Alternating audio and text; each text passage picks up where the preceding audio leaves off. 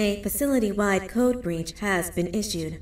The following media is to be watched by all employees. Welcome to the Employee Survival Guide, Case 8. The spider. Keeping your limbs intact is our top priority. This is only achievable if you know what to do in the scenario of Case 8, breaching containment. Knowledge is your weapon. Step 1.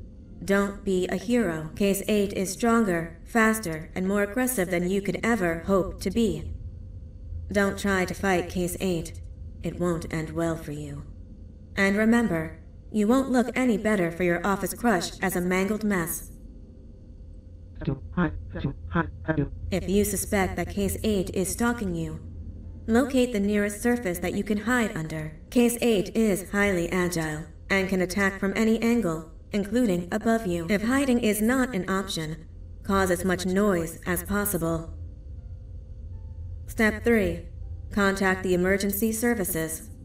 At the first sign of Case 8's presence, contact the reclamation team. They will be immediately dispatched to your location. Step 4. Understand your liabilities.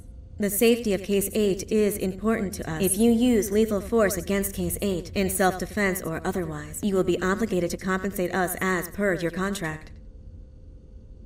The reclamation team is trained to handle breaches. Let them deal with it. You are encouraged to work in groups that are no smaller than 2. Employees discovered to have given up their coworkers' lives to save theirs will be harshly punished.